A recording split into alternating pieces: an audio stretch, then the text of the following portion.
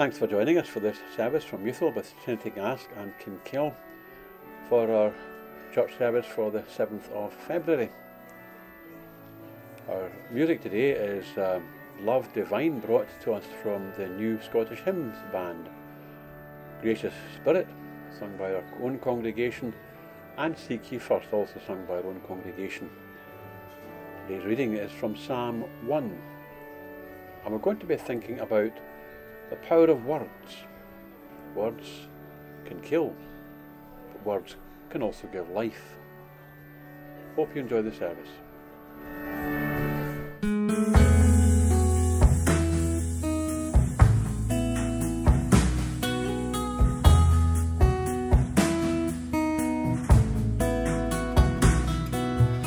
Love divine, all love's excelling, joy of heaven to earth come down, fix in us thy humble dwelling, all thy faithful mercies crown.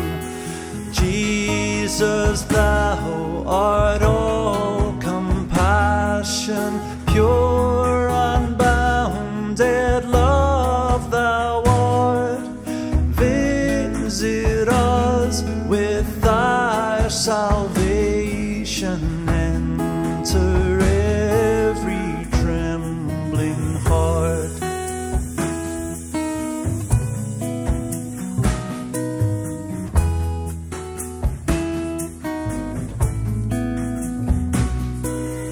Breathe, oh breathe thy loving spirit into every troubled breast.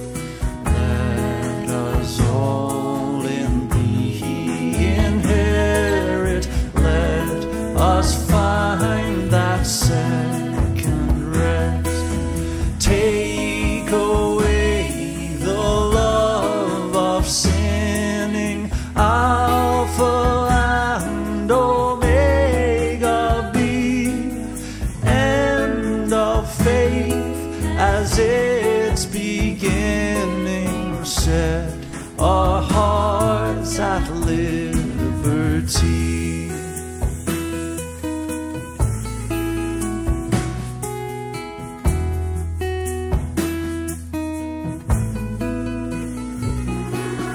Come, Almighty, to deliver, let us all thy life receive. Suddenly return and never, never more thy temples leave.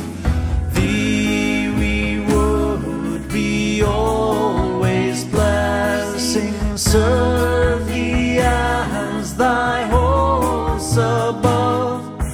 Pray and praise thee without ceasing, glory in thy perfect love.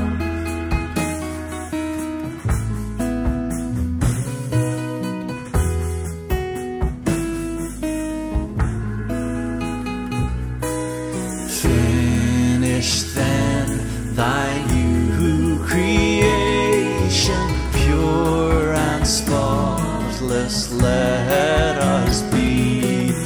Let us see thy great salvation, perfectly restored in thee, changed from glory into glory, till in him we take our place, till we cast our crowns before thee, lost in wonder love.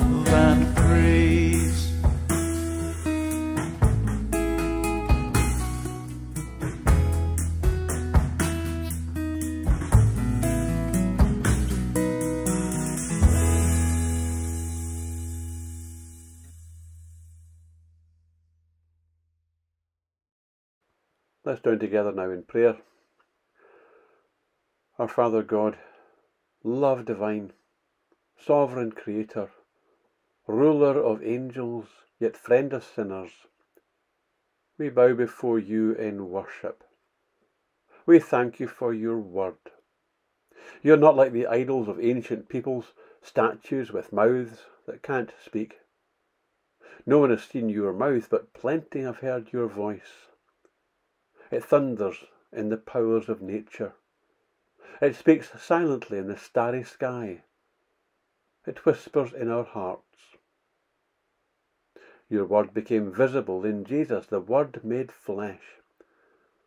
And so we thank you that today, as we offer our words to you in praise and prayer and worship, we can listen for your words to us. We confess that we're not very good at listening.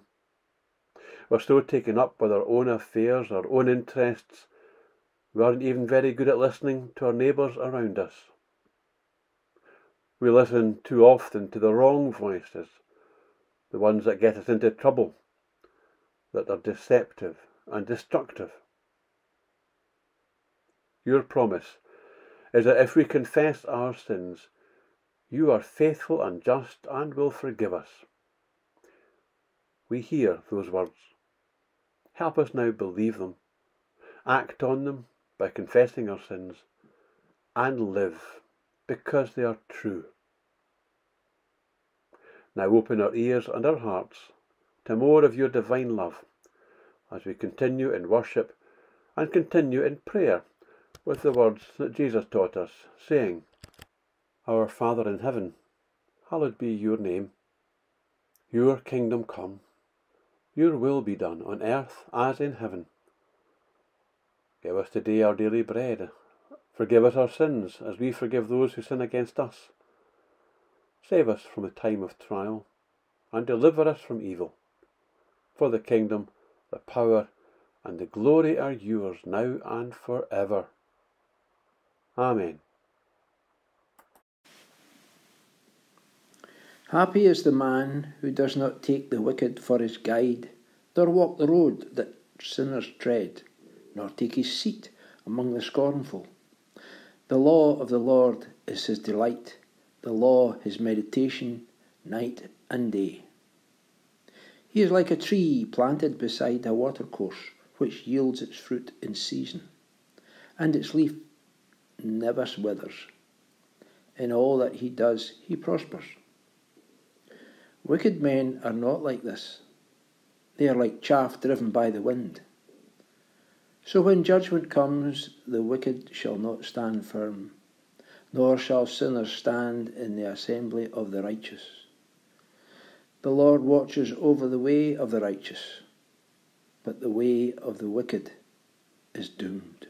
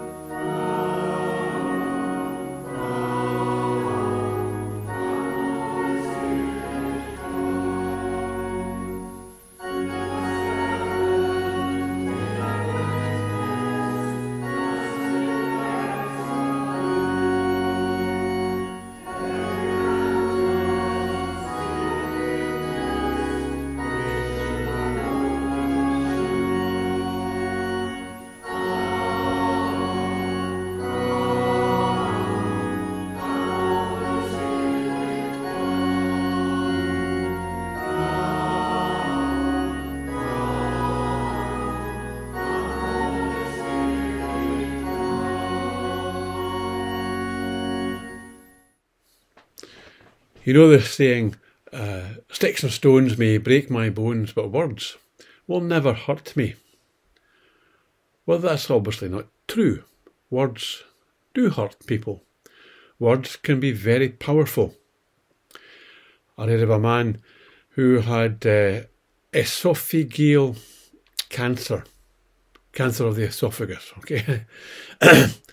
That, in those days, we're talking about the 1970s, was an incurable condition. Now, he'd had an operation, but of course it was bound to return and get him in the end. And that's what everybody believed, and he believed, and a few weeks after the operation, he died. In the autopsy, they discovered that he had 1 or 2 spots of cancer in his body, but he did not die of cancer. He died because he believed he was going to die. The words, the diagnosis, the things the surgeons said to him, convinced him he was going to die. A young man says to a young woman, "I love you," and she blossoms like a crocus in the sun in the spring, and for life begins. Children, if they grow up always being told that they're stupid, they're bad, their parents are disappointed in them, it's not surprising that they'll turn out like they've been defined by the words used about them. It's tricky bringing children up, because sometimes they are bad and do stupid things. You have to be positive while being truthful. It's not easy. We have to be careful about the words we use, because sometimes words can be used wrongly. A false, wrong diagnosis can be a sentence of death for someone who really believes those words and gives up hope. A false lover who, once they've got what they want, dumps the person they once said, "I love you" to. Negative self-esteem can ruin a whole person's life. Words can kill. And words, of course, can give life too. The words we're talking about today are the words that come from the mouth of God. The Bible says that God is not a man that he should lie. So we know that his words are not false. His words give life. His words can be trusted. In this period of Lent, we're thinking about how Jesus spent 40 days in the wilderness being tempted of the devil, combating Satan. And his weapon, Jesus' weapon in that battle, was Scripture, the words of God. The very first temptation, Jesus was shown all the stones in the desert, and Satan said to him, "If you're really the Son of God, you can turn these stones into bread and satisfy your hunger." And Jesus' answer was, "Man does not live on bread alone, but by every word that comes from the mouth of God." He was directly comparing bread for the body with another kind of bread for the soul, the spirit. And he wasn't pitching one against the other. He says we need both. We are physical and we are spiritual. Jesus taught us to pray in the Lord's Prayer, "Give us this day our daily bread." And we know that we need our daily bread. 3 square meals a day, 5 portions of fruit or vegetable, a lot more fibre than we probably get in our Western diet, and we should drink plenty, maybe more than we do too. But do we give as much thought to our spiritual diet as we do to our cooking? So what about these words that give life? Where do we get them from? Well, the Bible. Jesus said, it's the words that come from the mouth of God. And these words are very important because that's the kind of information we can't get from anywhere else. It's absolutely vital, therefore. Today people think science and reason give us all the information that we need. And there is no question that science has been incredibly successful in the last 500 years, unravelling all kinds of secrets of the universe, how the planets move and galaxies far away, and enabling us to land a small car, basically, pinpoint accuracy on the surface of Mars. Amazing what science can do. But there are other things that science cannot ever help us with. We need an authoritative word that illuminates a situation which otherwise would be completely dark. A revelation is the word that we're looking for. Information that simply isn't accessible by reason or science or a clever experiment. I remember reading a book by a man called Stephen Covey about how he got onto the underground one day in an American city, and as he sat there just minding his own business, another man came on with a couple of children. The man sat down near Stephen Covey, and the children just began to run up and down the carriage, making all kinds of noise and poking people and being a real nuisance. And Stephen Covey decided he had to do something about it, so he spoke to the man, pointing out the behaviour of his children in as nice a way as he possibly could. The man, who had just been in a daydream, basically completely ignoring the behaviour of his own children, turned round to Stephen Covey and said, I'm sorry. We've just come from the hospital where their mother died. I suppose the children don't know how to deal with it. For Stephen Covey, that was what he called a paradigm shift. A little bit of verbal revelation, a bit of information he didn't know, he probably couldn't have known, would never have worked out. But his whole view of the situation in that underground carriage completely changed in that instant. A revelation. And that's why science can only tell us so much about the universe, and it can't tell us the most important things. There's a kettle boiling. Why is the kettle boiling? Well, you ask the scientist, and a scientist can tell you all about the heat underneath the kettle getting into the water, and the water getting up to a particular temperature, and at a particular temperature the water molecules fly off and create the pressure which makes the kettle whistle. You could also ask Mrs. Doyle why the kettle's boiling. She doesn't know anything about science, but she'll say, I'm making a cup of tea. Now, both explanations are right. I wonder which one is the more important. The scientist can tell you all about why that kettle is boiling, but if you go into the kitchen and look at that kettle boiling and ask, why is it boiling? You're not really interested in molecules. You want to know who put it on and why. And all the scientific explanations of the whole universe still leaves us asking the question, why? Life, real life, is only possible after we know the answer to that question. There's a man in Psalm 1, I presume it's a man, it could just as easily be a woman, who delights in God's word, who meditates on it. And the psalmist describes what that person is like. They're like a flourishing tree, planted by a stream, planted by water. The water represents the life-giving word. And so the tree grows. No matter what the weather is like, it doesn't wither. Even in a drought, there's a secret source of water feeding the roots in that tree. So when other trees wilt, other trees die, this one continues to produce green leaves and fruit. The last year has been a tough year for a kind of drought, if you like. How have we fared in that year?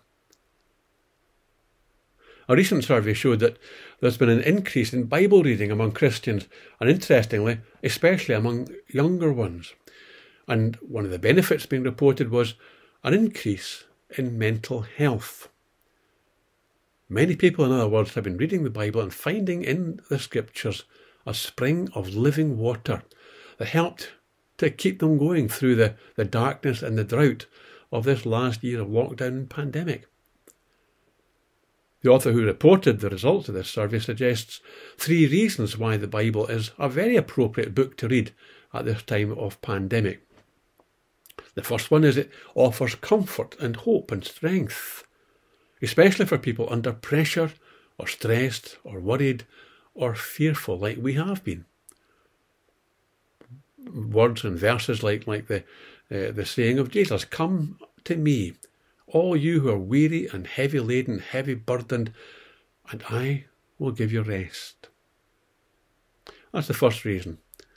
The second reason is that the Bible isn't all nice stories about nice people. If all you remember from your Sunday school days was Noah's Ark and some of the parables of Jesus, the sower and the seed, you need to know that the Bible is a lot more than that.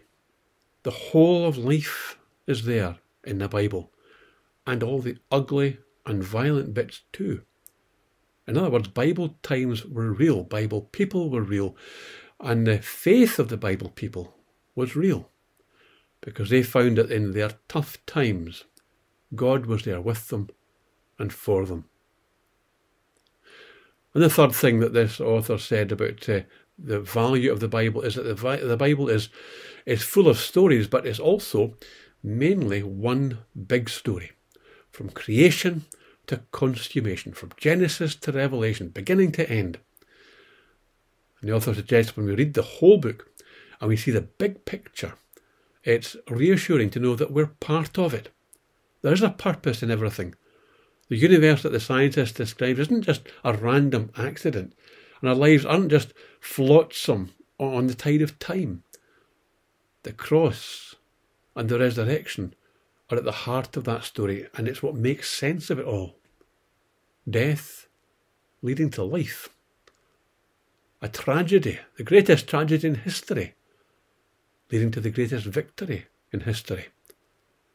The cruelty and violence of the cross, leading to an outpouring of love as Jesus pours his Spirit into the hearts of his people. And so Psalm 1 pictures a tree with deep, secure roots fed by the stream. There's another picture in Psalm 1 too of chaff. Chaff are the husks of grain as they're being threshed and thrown into the air. The heavy grain falls straight back down, but the husks are blown away by the breeze. And the psalmist talked about the wicked in this way, those who mock, according to verse 1. They may mock the religious people in good times, but what the psalmist is saying is in the hard times, that little breeze will knock them down. But that man or woman who meditates on the law of the Lord will have deep roots. They'll go through the same storm as anybody else, disease, death, disappointment, you name it. They're not immune. But because of their roots, they'll stand firm and survive, because they listen to and meditate on the words of God. That's the power of the word of God contained in the Bible, and we need to read it more. Let me remind you at this stage of the daily reading plan and the church website. The idea was that you could read the New Testament in the 40 days of Lent. It's all divided up so you can just tick each day off and you'll know you'll be getting through the Bible in 40 days. And if you had maybe thought of doing that, haven't started, doesn't matter. Doesn't really matter when you start. Start now. I've also been telling you about the things I'm giving up over Lent, something different for each week. This week, I'm going to give up TV. Now, it's not as if I don't have enough books to read. And I ought to admit that I do have a TV recorder, so I'm not going to miss everything. But still, it's a challenge. Now, you're welcome to try that too if you want, unless, of course, there's a medical reason and you've got a doctor's line. Maybe you can spend the time reading the Bible.